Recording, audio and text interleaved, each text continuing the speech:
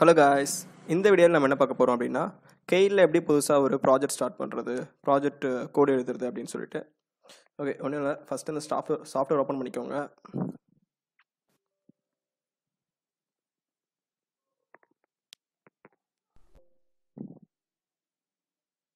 Okay, அதுக்கப்புறம் ப்ராஜெக்டில் போயிட்டு நியூ மைக்ரோவிஷன் ப்ராஜெக்ட், அதுக்கப்புறம் எந்த லொக்கேஷனில் உங்கள் ப்ராஜெக்ட் சேவ் பண்ணுமோ அந்த லொக்கேஷனில் சேவ் பண்ணிக்கோங்க.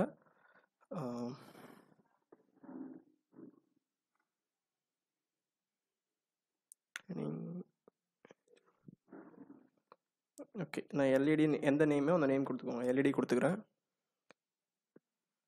நேம் வந்து இதில் என்ன கண்ட்ரோலர் நேமோ அந்த கண்ட்ரோலர் நேம் கொடுக்கணும். AT89S52 S. அதுக்கப்புறம் இந்த நியூ ஃபைல் கிளிக் பண்ணிக்கோங்க. கிளிக் பண்ணிவிட்டு உங்கள் கோடை இருந்து கோடை காப்பி பண்ணி இதில் பேஸ்ட் பண்ணிக்கணும். இந்த கோடை அப்படியே காப்பி பண்ணிக்கோங்க.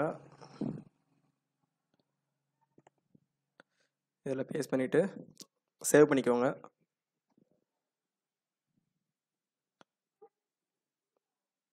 .c ஃபைலாக சேவ் பண்ணணும். ஓகே, அதுக்கப்புறம் உங்கள் ப்ராஜெக்டில் இந்த சி ஃபைலை ஆட் பண்ணணும். ஓகேவா?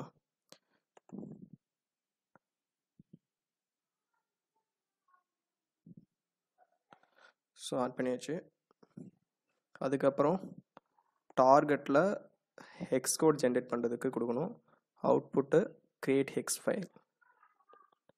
ஓகே, அப்புறம் கம்பைல் பில்ட் டார்கெட். அவ்வளோதான், முடிஞ்சிருச்சு. தேங்க்யூ.